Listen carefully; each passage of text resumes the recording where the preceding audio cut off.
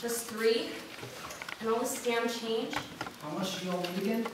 At least 20, right? Dude, someone gave us a 20. That makes 24 and 6 cents. Dude, that's more than enough. Should I go get it now?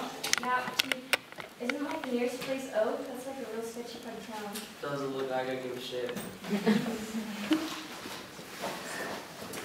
You're coming tonight, right?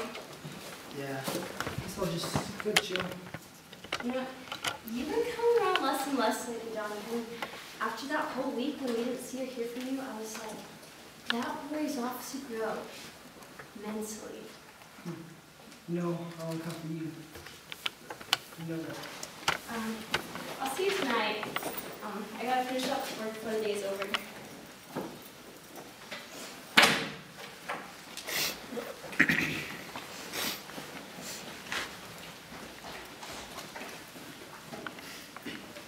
I'm in the business of killing men. I eat the flesh and wear their skin.